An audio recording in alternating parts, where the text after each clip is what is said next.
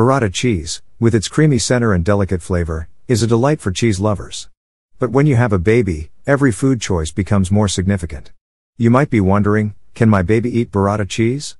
As a parent, it's natural to question whether this popular cheese is safe for your little one.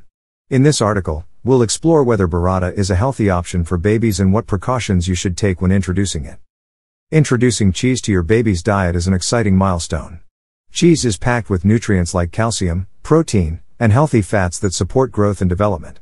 However, not all cheeses are created equal when it comes to infant nutrition. Burrata, a fresh Italian cheese made from mozzarella and cream, is soft, rich, and often served fresh, which makes it particularly appealing. But is it a suitable choice for a baby's delicate digestive system? The answer depends on a few key factors.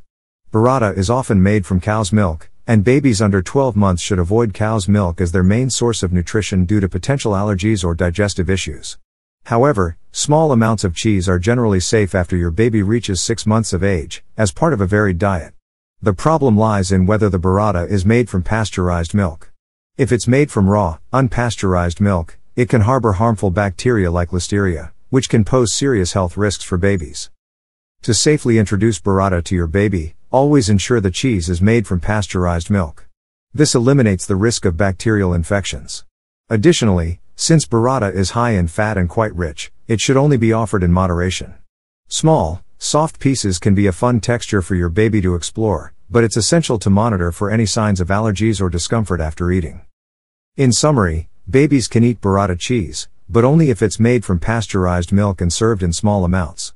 As with any new food, introduce it slowly and watch for any reactions. Consult with your pediatrician if you have concerns about introducing cheese or other dairy products into your baby's diet. Will you be adding burrata cheese to your baby's next meal? Let us know how it goes.